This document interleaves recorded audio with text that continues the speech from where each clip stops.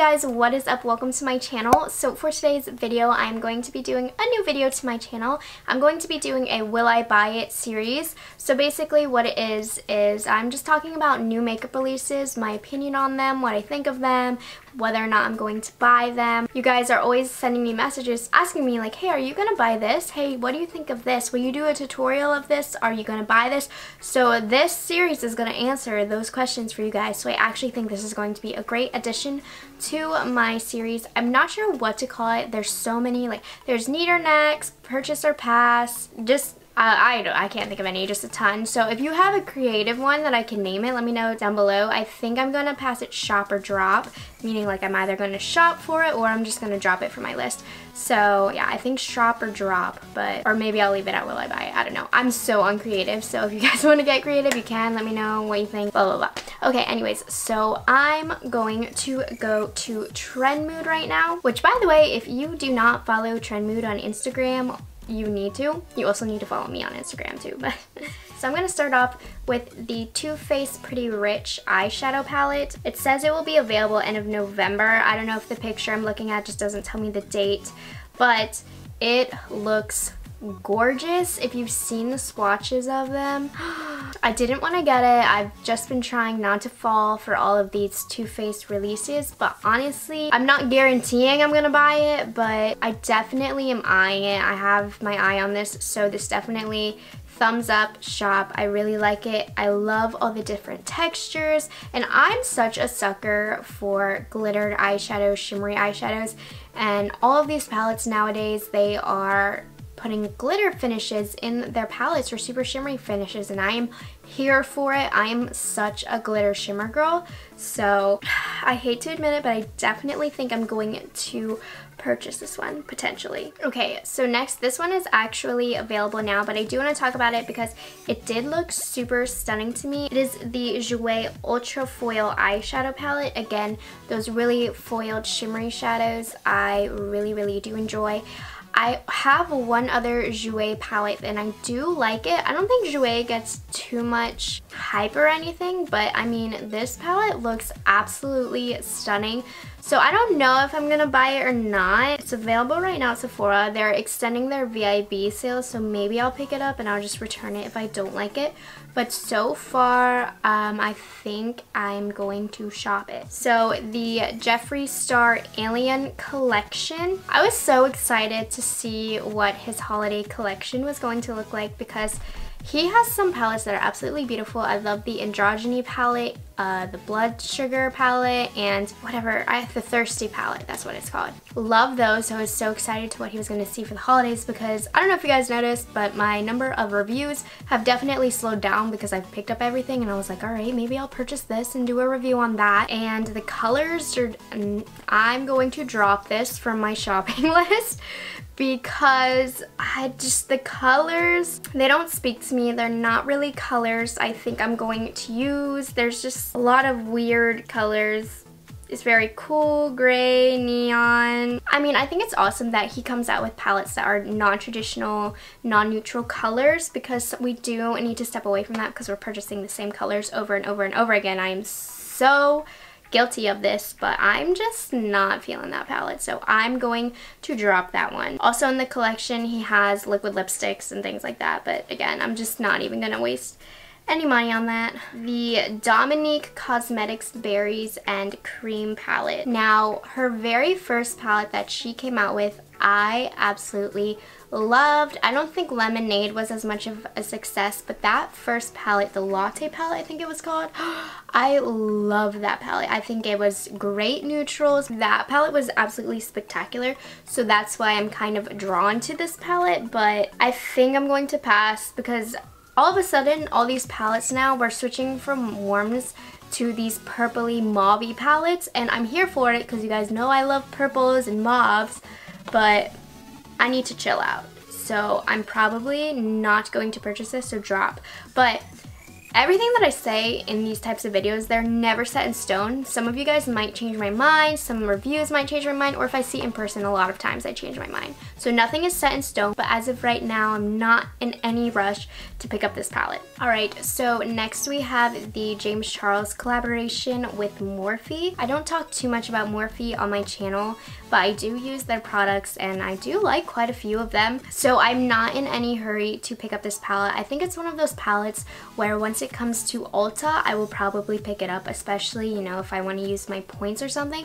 So I definitely see myself buying this in the future, but I'm in no rush to pick it up. It's just, I mean, it's a really colorful palette, which is super awesome, and so eventually I would like to pick it up, but again, I'm not in a rush. I do really like his brush set though. It's like over $200, but I'm very interested in it. I really do like Morphe brushes. A lot of the brushes that you see me using, they're actually from Morphe. They are really good. You can get some really bad ones too, but I just like how he has so many and how he puts multiples of the same brush in one set, because that is so true. I have duplicates of so many brushes that I love, so I just really like how big that tub thing is too. I probably won't pick up the brush set, but I am eyeing it for sure. Alright, I actually got asked about this palette a couple of times.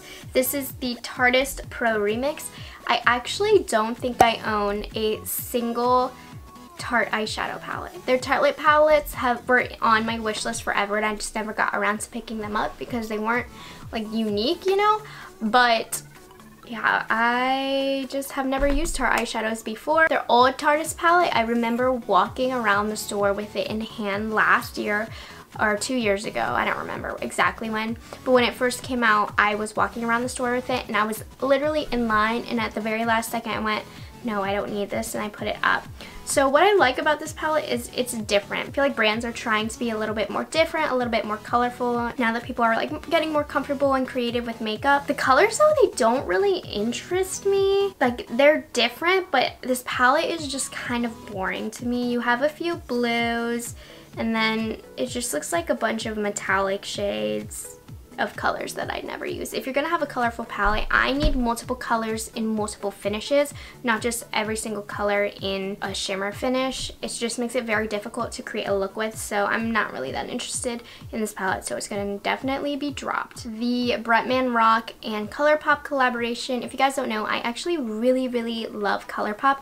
I talk a lot about luxury brands, but I like Colourpop and I like Morphe a lot too. I'm going to drop this because it's a warm palette and then a blue palette. I mean, first of all, who needs another warm palette? So that's definitely out the door. And then blues, I just don't feel the need to purchase a whole single blue palette. That being said, Colourpop is inexpensive and I do like Bretman Rock, but it's one of those things where I might add it to my cart after I already purchased some Colourpop stuff, but I'm definitely not going out of my way to purchase anything in this collection. It just doesn't really interest me, if I'm being honest. Alright, Lilly lashes.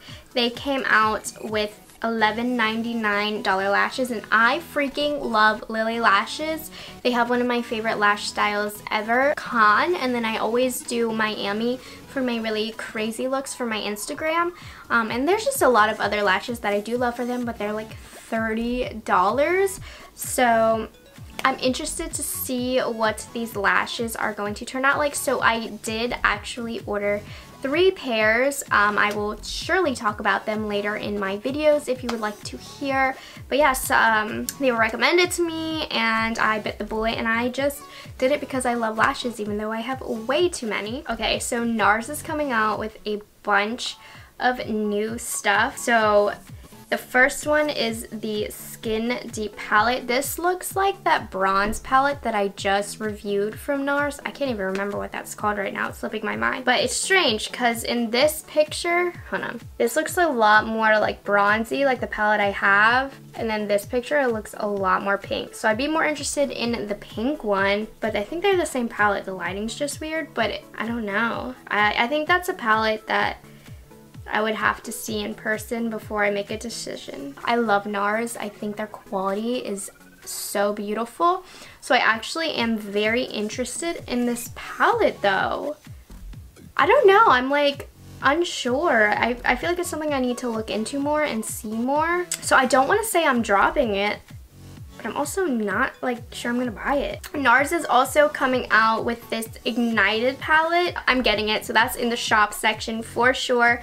So I actually might pick up that Skin Deep palette if it's available at the same time of the Ignited. I might just purchase both, but this will be available November 28th on Sephora, and this looks beautiful. This looks like it has some really gorgeous finishes, but doesn't it seem like NARS is coming out with a lot of stuff lately?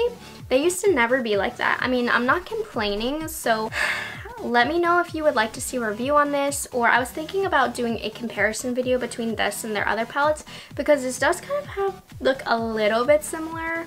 I don't know, it's definitely something I'd have to see in person, but I definitely think I'm gonna get that palette. Okay, so now we have the MAC and PatrickStarr collection. I think he's coming out with the powder, the Patrick powder in this collection. I'm not 100% sure. Yeah, the Patrick setting powder. Definitely picking that up because I missed out on that. The rest of the stuff I actually haven't watched his reveal video, so I'm gonna go with no, just because I've never purchased anything from his collaborations. So I think I'm gonna drop that, except for the Patrick powder. It's probably something like if I go in stores and I see his collection, I will definitely swatch through and I might pick something up. But as of now, I'm not really interested in going out of my way to purchase anything from that collection. Oh, let's talk about this colorful collection from Colourpop. The only thing I'm interested in is the glitters, just because I have a thing for glitters, and I think these are pretty cheap, right? They're $6. Oh, they're body glitters. I don't want body glitters. Never mind, so I think I'm not gonna buy anything from this collection. Alright, moving on. That's a drop. Oh, okay, so let's talk the Kylie Holiday collection. I love Kylie Cosmetics. I do have a lot of stuff from them. I don't purchase from her quite as often anymore, just because of all her releases, and I mean the quality isn't super amazing, but the packaging always gets me, and of course the packaging of this got me. It's baby. You can't say she doesn't do a good job with her packaging, and I feel like she kind of went back to her old Christmas packaging from 2 years ago that I love, in that it's that ornament style. Like the lipsticks come in little ornament packaging, and I am such a sucker for that. I literally kept the packaging from 2 years ago from her holiday collection because of that's the only reason I want to purchase it. The palette, it looks really pretty, but it doesn't look like something I need. I didn't get a chance to pick up the Jordan palette, and I really want to. So I think I'd pick that up first before this. But this palette looks really pretty, but I don't think I need it. The lipsticks are metallic lipsticks, which is no. Not really into that. I always like to pick up the little mini kits, but I have so many, I think I'm going to pass on that as well. And the colors don't really interest me, to be honest. So basically, I mean, there's like blushes and other things, but basically, I think I'm going to pass on this, drop it from my shopping list. Everything I say is not set in stone because I'm having a hard time saying no to this. Alright, just kind of looking through, I think that's everything I want to talk about.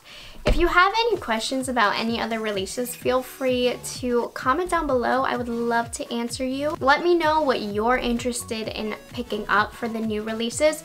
I think the good releases have definitely slowed down. There was this huge influx like a month or so ago of all these amazing products, hence I did like 20 review videos in a row, but that slowed down. I need to save my money to buy presents for other people, but I hope you guys enjoyed this video. Let me know what you think of this style video.